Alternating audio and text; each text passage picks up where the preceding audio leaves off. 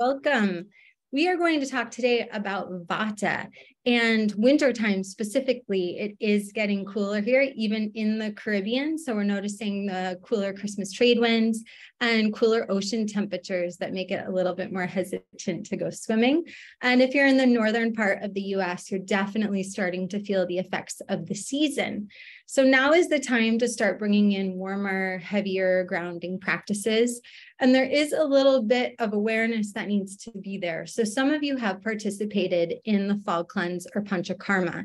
And ideally what's happening there is we're clearing the slate of any accumulation of kapha or pitta specifically from the summer months and trying to make things just as open and supportive as possible to bring in the heavier taste, the heavier qualities, the more unctuous and oily things that support the winter and drier season and the fluctuations in temperatures.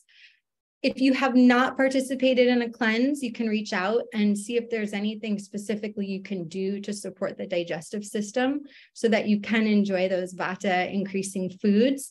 You also just want to kind of watch and make sure over the holidays that if digestion's low and you're increasing heaviness in taste or heaviness and sweetness in quality, that you're not provoking kapha. And the sign you're looking for then is excess weight or excess mucus in the system. If that's the case, definitely reach out to an Ayurvedic practitioner. We've got lots of students in mentorship right now from the 500-hour program that are looking for clients. So you can reach out if you need a guide. And otherwise, we've got lots of information on our website. So we've got a Vata food list that we're sharing through the blog, but there's kaphic information there too. So if you are feeling heavy, definitely seek out more information. But otherwise, what we're generally looking to do in early winter in particular is to increase kapha or increase the rejuvenative qualities in the body so that we can prepare ourselves for winter and have heightened immunity, higher ojas, higher strength, more stability, and watching that, especially as we enter the winter season with the holidays, festivals, things like that. The time can be very supportive. So if you're using it to have high quality sweets, high quality breads, high quality heavier foods and grains, then it can help build the body's strength. Winter itself, they say, is actually a doshic neutral point. But what we see in general is that people are entering the winter season somewhat depleted. So again, talk to a practitioner if you need to, but otherwise I wanted to share with you a few tips for winter.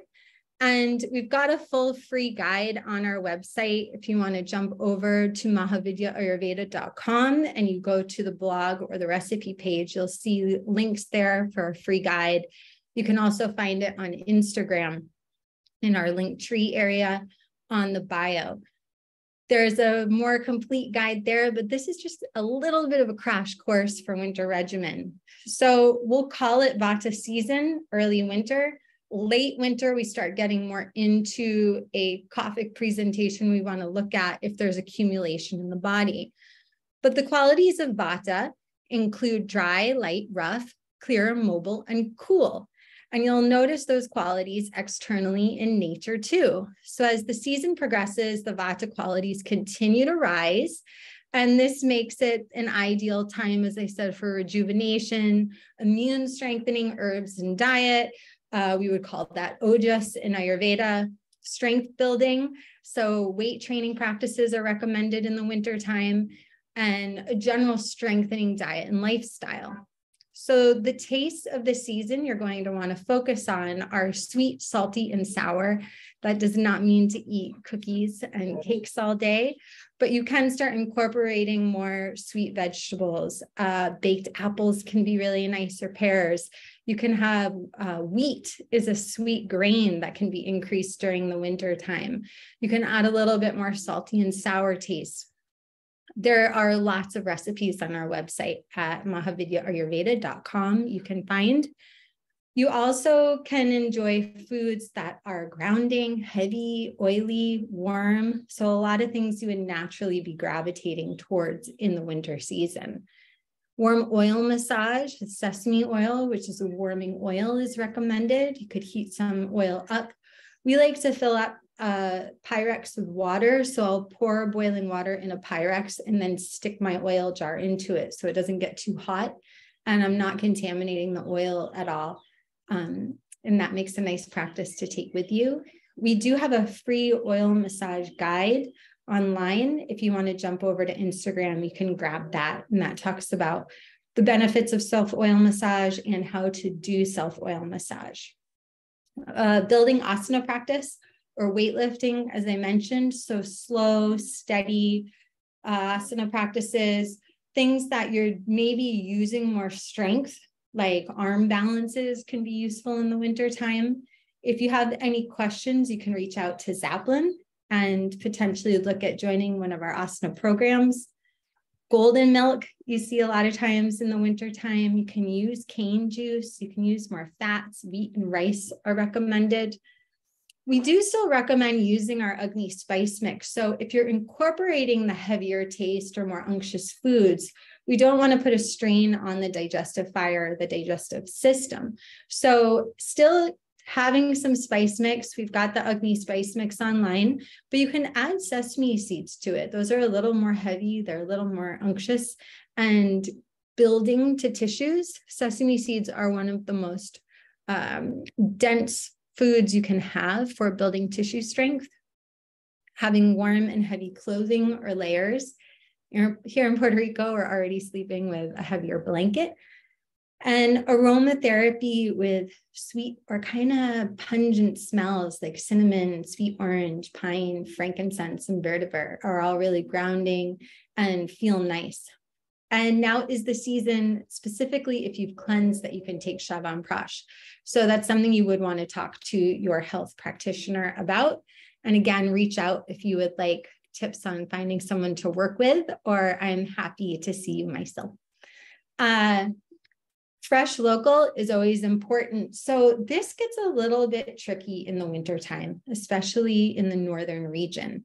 Some people have root cellars and they may have stored food from over the wintertime or the summertime, or you may have a local CSA that is still delivering.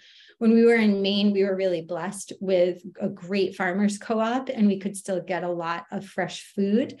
But it does get more challenging. So what you're normally going to find is things like pumpkin, squashes, maybe onions, beets, carrots are still producing. A lot of greenhouses can still get really high quality greens and sometimes even fresh herbs. So seek out what you can find in your local area. You may be surprised.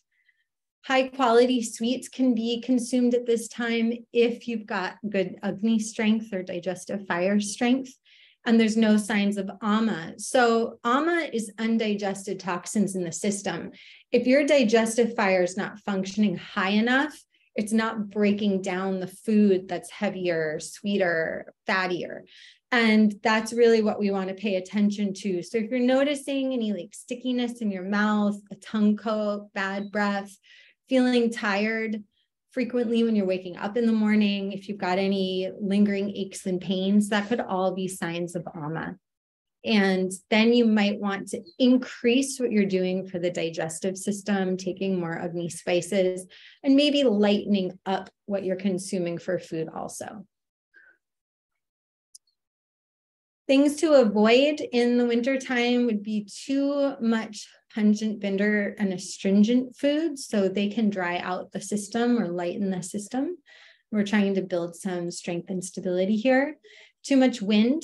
If you live in a windy area, and even here on the North Shore of Puerto Rico, it's good to cover your head or have a scarf. And those of you that were here cleansing with us, I was mentioning to you just to keep the head covered. Air generally and prana, there's 5 directions of vayu, right? So one of them is moving up into the head. And if the head's too stimulated by wind, you can get headaches, or it can create instability, anxiety, and greater fluctuations there. You want to avoid being cold. So if you live in the northern region, keep yourself bundled up. You want to avoid too much movement or lack of movement. So again, this is a good time to build strength, but you don't want to overdo any of the erratic Vata movement. So keep things kind of grounded, capped in a little bit. You'll be in your winter bubble. You want to avoid overstimulation of the mind or emotions. So this is a good time to kind of hunker down, to read. It's a great time to study. Some of you are joining our next 500-hour program. It's a good time to start doing crafts, a lot of things, again, you'd kind of naturally do in the wintertime. And you want to avoid lightning therapy. So in general, the winter isn't when we do strong detoxification. If you were coming here for Panchakarma or a cleanse to Puerto Rico, we'd be balancing that out a little bit with tonification and purification therapies to keep the body clear. You can do short cleanses after the holiday season if you feel like you've accumulated too much. But again, that's something you want to talk to your healthcare practitioner about. It's a little bit different for everyone. So be sure to check out the seasonal eating guide and have fun with this. The winter time is a really exciting time because we get to use different foods, different tastes than you would have in the spring or in the summer. I know a lot of our clients get really excited about incorporating like wheat roti into the diet or increasing ojas ball consumption, which is always a favorite. There's a lot you can explore there, and always check out Fresh Local. Always ask us if you have questions, and most importantly, enjoy sharing. You can share these tips with your family and your friends, especially over holiday dinners. And it's a really nice time to create a spark of interest for health and the longevity practices of Ayurveda. So happy winter, friends. We welcome Vata season, and we hope to see you all soon. Lots of love. Peace.